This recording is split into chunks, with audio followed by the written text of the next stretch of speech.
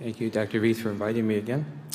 So I'm going to be talking about venous mapping and reflux study, and I'd like to acknowledge Dawn Coleman, one of my faculty whose study I'm going to be presenting. I have no disclosures.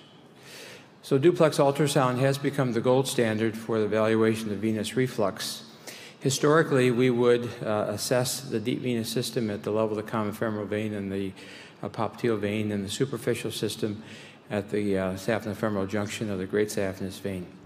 With the development of the American Venous Forum's Venous Registry, it became clear that we needed a more complete study and we needed to standardize that study. So this is a retrospective review of all reflux studies performed from October 1st, 2010 to July 29, 2011 at our hospital-based iCalvo accredited diagnostic vascular laboratory.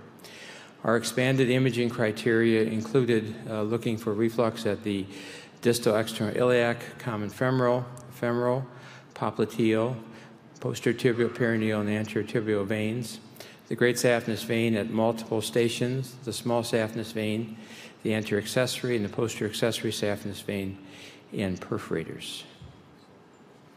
Deep venous reflux was defined as a valve closure time greater than 1 second, superficial reflux and reflux at perforators at 500 milliseconds. We asked the technologist always to determine the source of the varicosities, and we performed these studies in the majority of cases in the standing position. We used the guidelines of the American Venous Forum on the care of patients with varicose veins and associated chronic venous diseases, as authored by Peter Glavitsky and others.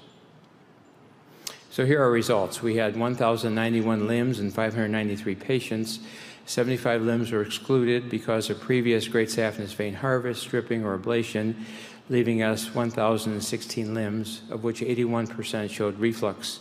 And you can see that we had 7% of patients who had deep reflux alone. We had 29% of patients who had superficial reflux alone, and 45% who had deep plus superficial, making up the 81% reflux of the total number of limbs. So 70%, or 528, had traditional reflux at the saphenofemoral junction. 225, or 30%, had what we called accessory reflux, which meant either reflux caudal to the saphenofemoral junction or separate from the saphenofemoral junction.